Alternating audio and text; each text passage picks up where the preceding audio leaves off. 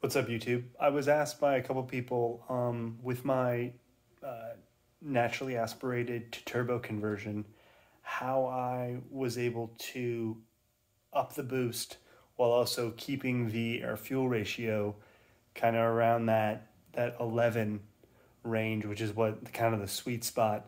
I mean, anything below 11, a little bit too rich, in my opinion. Anything in the 10s, maybe a little bit safer, but still a little bit too rich. And then anything in the like high 11s, 12s, etc., way too lean. It's going to feel more powerful in that high 11s, 12s range, but you're just asking for trouble with that. That's pretty lean, and you could blow something pretty quick. So this is kind of a walkthrough on that. So you need two things here. Well, three, but you should already have one. You can't really see it down here too well, but this is a rising rate. This is a rising rate FPR. So what that does is it raises the fuel level by based off of boost pressure. So you can get different ratioed of these RRFPRs, rising rate, fuel pressure regulators.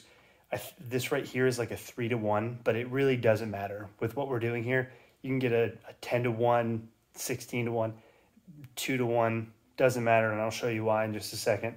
But the way that rising rate fuel pressure regulator works is fuel comes into the motor, and then the unused fuel is kind of pushed back to the tank.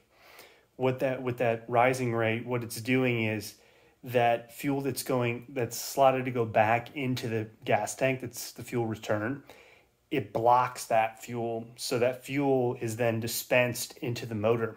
It has to go somewhere, right?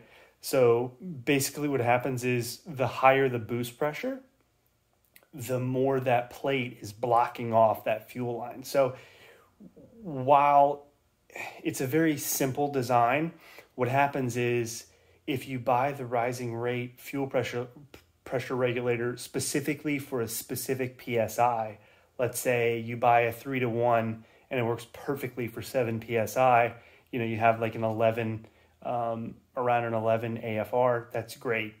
Once you go to raise the boost pressure, though, let's say you say, hey, 7 isn't good enough, I want 10, which is exactly the scenario I was in.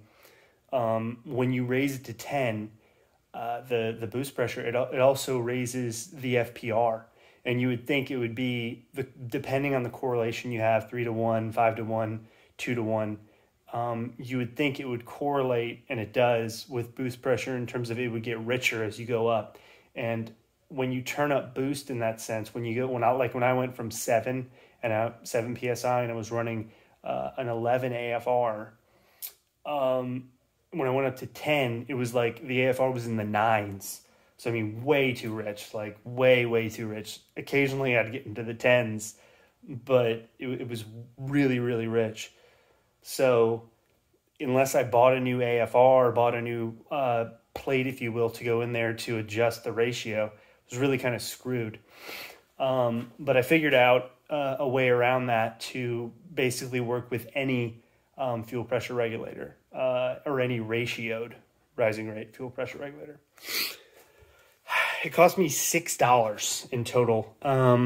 So first you'll see, this is one that I made. This is a boost controller. It's pretty, I made this for like $8. So that was how I was able to turn the boost up. That makes you connect one side to the wastegate, and the other side to the input of fuel. So, or the input of boost. So basically if you just wanted, you had no boost gauge, nothing, you would just go from the turbo outlet here, plug this in the middle of it, and then go directly to the wastegate, and then you could turn it accordingly. You could turn it, obviously, the tighter you make it, the more boost you have. Looser you make it, the less boost you have. You can never go down in boost for what the wastegate is. So if the wastegate, the lowest wastegate boost is 7 PSI, no matter what boost controller you have, you're not going to be able to go below 7 PSI. You can only stay there or go above. So I turned that up to 10. Like I took some fine tuning. You go out, you try it, you tighten it, tune it up to 10. Again, I was running 9 AFRs. Didn't want to get a new rising rate fuel pressure regulator or a new plate, so they can get expensive. So instead, I bought this. And this is the vacuum line or boost line that actually goes to the rising rate fuel pressure regulator. This is actually another boost controller. So we have two here, two.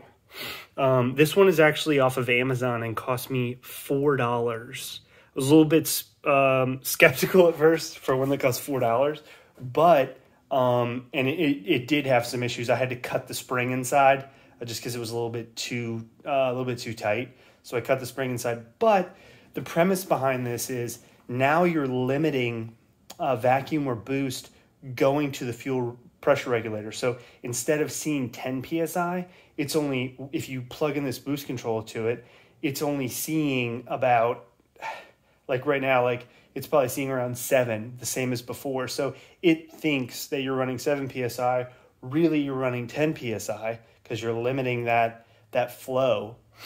And then it rises the actual fuel rate. So I went from 9 AFRs to perfect round, and right now I run between a 10.9 and an 11.5 to the red line. So it starts off at 10.9 and then goes to about 11.9. So for $6, if you already have a rising rate, you buy one boost controller. And again, I made this one for $8, but you can just buy one that's exactly the same as this one for $3. So that's $6. And if you know how to hook these up, I mean, it's pretty self-explanatory. I can run over the exact lines that I have with the boost gauge, but this comes off the wastegate, goes to the boost controller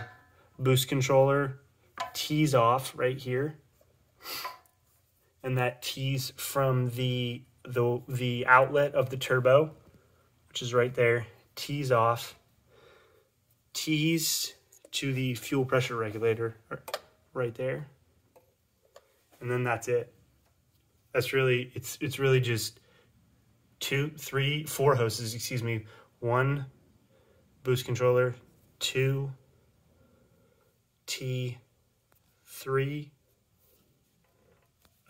turbo outlet, and then 4 to the other boost controller, and then 5 to the, 5.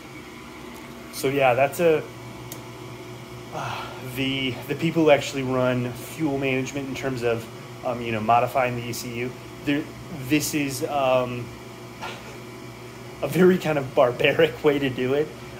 If you're actually able to tune the ECU, adjust timing, adjust air fuel in different regards, it's probably much easier to do it that way. If you're handy or you have someone to tune your vehicle, this is a way to do it extremely cheaply, keep your air fuel ratios safe, and yeah, the big thing again is do it cheap. I'm all about doing it cheap.